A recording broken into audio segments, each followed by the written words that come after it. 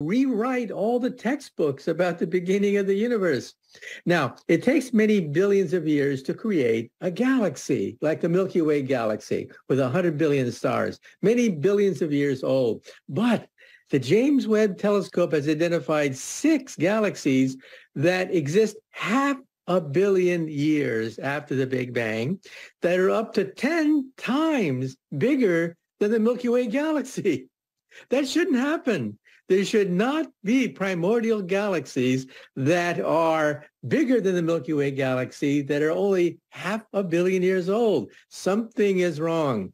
We may have to revise our theory of the creation of the universe. The James Webb Space Telescope has opened a mystery box we didn't expect to find. Galaxies that are more massive and chemically mature than standard models predict, appearing when the universe was still in its infancy. One standout, GZ9P3, sits at a redshift of 9.3, meaning we see it as it was only about 510 million years after the Big Bang. These findings matter because mass and chemical richness take time to build, and our models say there shouldn't have been enough. Early analyses show rapid star formation, swift enrichment, and even hints of a past galactic merger. The results are still being tested, but they raise a bigger question. If galaxies like this could form so soon, what else about the early universe might we have gotten wrong? The early giants that shouldn't exist. How can galaxies larger than the Milky Way already exist just 500 million years after the Big Bang? Our models say there shouldn't have been enough time for them to form,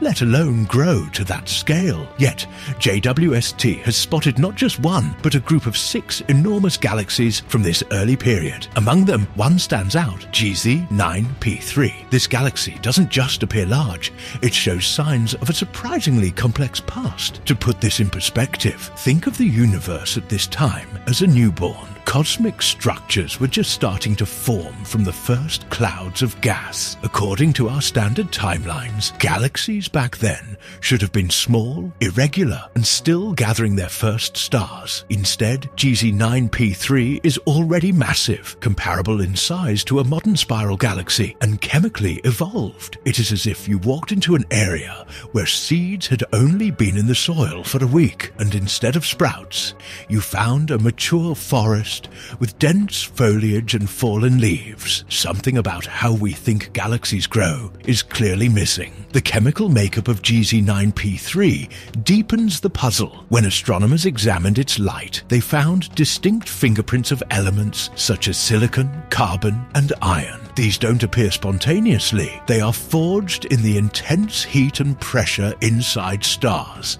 especially the most massive ones, and scattered into surrounding space during supernova explosions. For those elements to be present in such quantity, the galaxy had to go through multiple rapid cycles of star birth and star death. In other words, not only did it form stars early, it formed and destroyed them at an accelerated pace. That's problem number 1 for our models. The early universe, as we currently simulate it, simply doesn't give galaxies this much time to reach such maturity by 500 million years. In today's nearby galaxies, chemical enrichment is usually a gradual process. Here, it seems compressed into a fraction of the time we expected, suggesting that either star formation was happening far more efficiently or under conditions we haven't properly accounted for. Then there's the structural clue inside GZ9P3. Careful imaging shows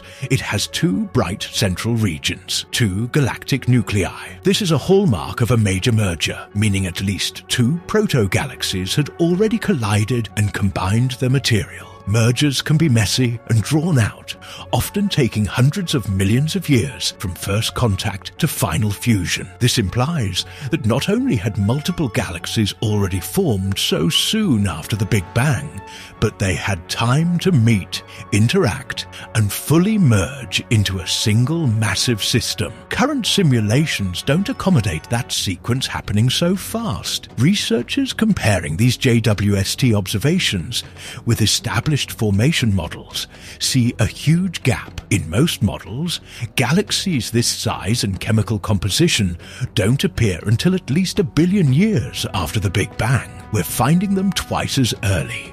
That's like predicting you'll see your first oak tree after 10 years, only to find a sprawling forest in just 5. The mismatch tells us our story of the early cosmos, how gas-cooled, clumped and built stars needs rethinking. And GZ9P3 is not unique. The other large galaxies spotted from this era show similar traits: unexpectedly high mass, abundant heavy elements, and signs of mature structures. If these were rare outliers, we could chalk it up to unusual local conditions. But seeing multiple cases points toward a systematic issue in how we model the first billion years. I spent all my life developing a particular theory of the universe, and now that theory is being questioned. I welcome that, because that's how we move forward. That's how we make progress in science.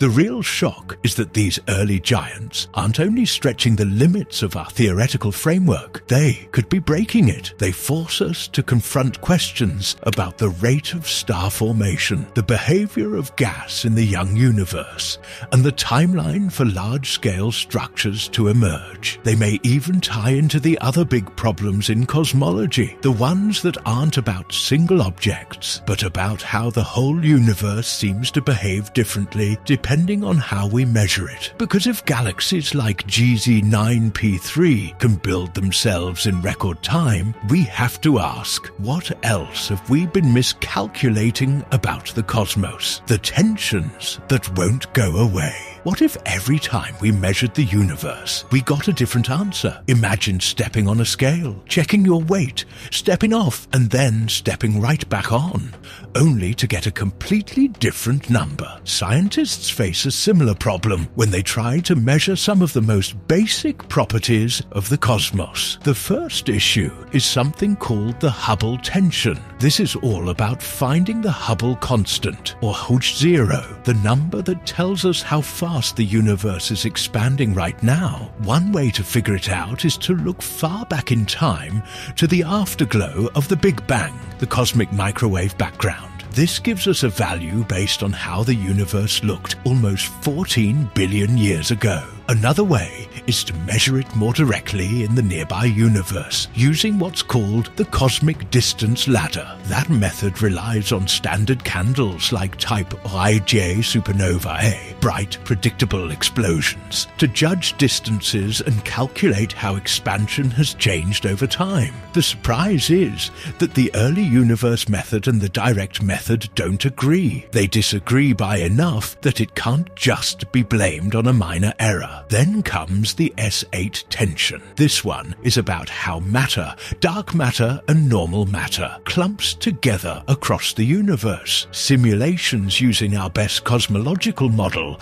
say galaxies should be about 7% more clustered and 5% more clumpy than we actually observe. These numbers may sound small, but in precision cosmology, that's a gulf wide enough to force a rethink. The S8 parameter is a measure that combines the overall density of matter with how it's spread out. If it's too low, structures form more slowly. If it's high, they form faster. Our current model predicts a higher number than telescopes measure, putting the theory at odds with the data. These tensions aren't going away with better instruments either. In fact, new JWST data has confirmed the higher Hubble constant values first seen by Hubble when looking at more recent parts of the universe. That means the disagreement between the early universe and late universe measurements is holding strong. If the universe is expanding faster right now than our models say it should, then galaxies should also have formed much more quickly, which takes us right back to the problem of those oversized galaxies we've seen with JWST. Our models can't handle both realities at the same time. Think of it like a watch that's consistently 10 minutes fast, no matter how carefully you reset it. If different people check the time in different ways, one syncing to an atomic clock, another comparing with a satellite, and still find it's always off by 10 minutes, the issue isn't user error. The issue is in the watch itself. In cosmology, that watch is our standard model of the universe. The S8 problem deepens the challenge. The Flamingo simulations, some of the most detailed we've ever run, combine dark matter physics with the complex behavior of ordinary matter, like the way gas cools and stars form. Despite all that complexity, they still overshoot the clustering and clumpiness we see in reality. In other words, adding more detail to the simulation doesn't reconcile it with observations. This holds even when researchers vary assumptions about star formation, galaxy feedback, or dark matter behavior. The mismatch persists. What's striking is that these two tensions, Hubble and S8,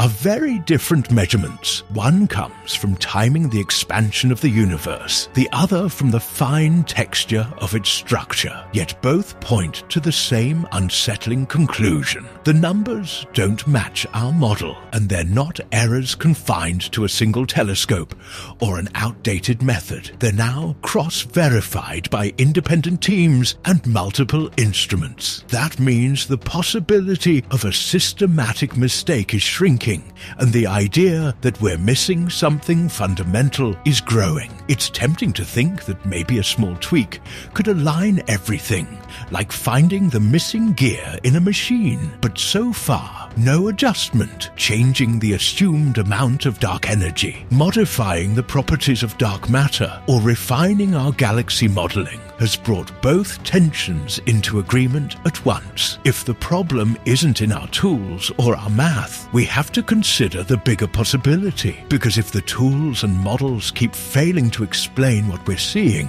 maybe the real issue lies in the framework itself, in how the universe actually works at the deepest level. Beyond the standard model, radical ideas on the table. What if these strange galaxies are telling us that we've been watching the wrong movie about the universe? Not just a scene here or there out of order, but a completely different script playing out in the cosmos while we've been following a plot that isn't the real one. Some researchers think the explanation might be within reach by tweaking parts of the current model. One idea is that dark matter, the invisible mass shaping the growth of galaxies, might behave a little differently than we've assumed.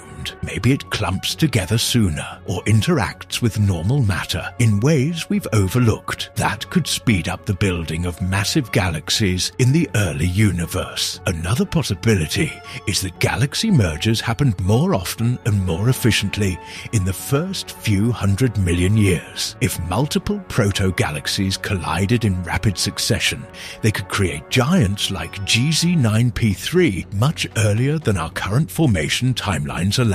But others are considering far more radical ideas. There are proposals suggesting a mirror universe exists alongside ours, where time runs in reverse relative to us. In that scenario, both universes could have emerged from the same Big Bang, expanding in opposite time directions. What seems like impossibly fast formation in our cosmos might look perfectly normal from the perspective of this mirror realm. Then there's the notion that our universe could be carrying remnants from before the Big Bang. Some cosmologists suggest that the Big Bang might not have been an absolute beginning, but rather a transition from an earlier state. If that's true, the seeds of structure, dense regions likely to spawn galaxies, could have been set long before the hot, dense state we call the start. These seeds would give the early universe a head start in building massive systems. An even stranger idea is that the universe might be finite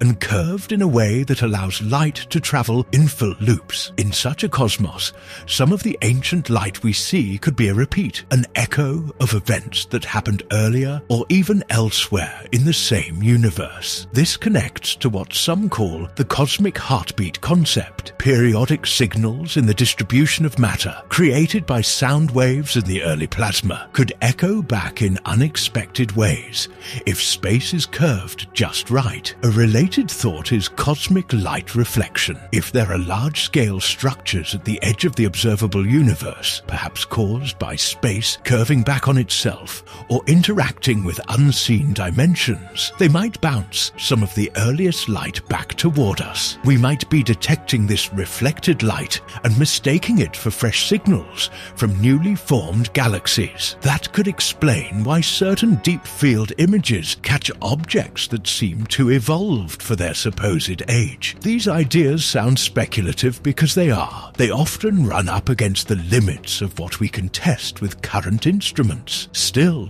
they have gained space in serious discussion, largely because the mismatch between observation and simulation is so persistent. When multiple independent measurements keep showing the same conflicts, it becomes harder to assume the model only needs a small repair. Imagine for a moment that light we detect today left its source before the Big Bang in our conventional timeline. That would mean our idea of time's direction might be incomplete. Events we place after the beginning might have precursors beyond our current cosmological horizon. The very concepts of before and after would have to be rethought for the universe as a whole. Scientists separate these theories into two broad camps. In one are the adjustments that could be tested relatively soon, changes to dark matter physics, alternate galaxy formation pathways, or revised early universe conditions. In the other are the truly fringe ideas that would require an entirely new set of physical laws or evidence from observations we can't yet make. Both camps are active because right now, neither our data nor our theory gives an easy answer. Whether we're closing in on a major scientific breakthrough or about to rewrite the physics we thought was settled, something fundamental is clearly at stake, and those massive early galaxies could be the first unmistakable sign that the universe is stranger and more complex than the story we've been telling ourselves. These impossible galaxies aren't just rare oddities. They could be the first real fractures in the story we've been telling about the universe's past. If our models can't explain how such massive, mature systems appeared so early, then the rules themselves may need rewriting. JWST is still gathering data, and each new deep field image could push the cracks wider. Following these updates isn't just for astronomers. Anyone watching is witnessing a possible turning point in science. If the universe is already breaking rules we thought were absolute, we have to ask, what else might be waiting in the shadows of the cosmos?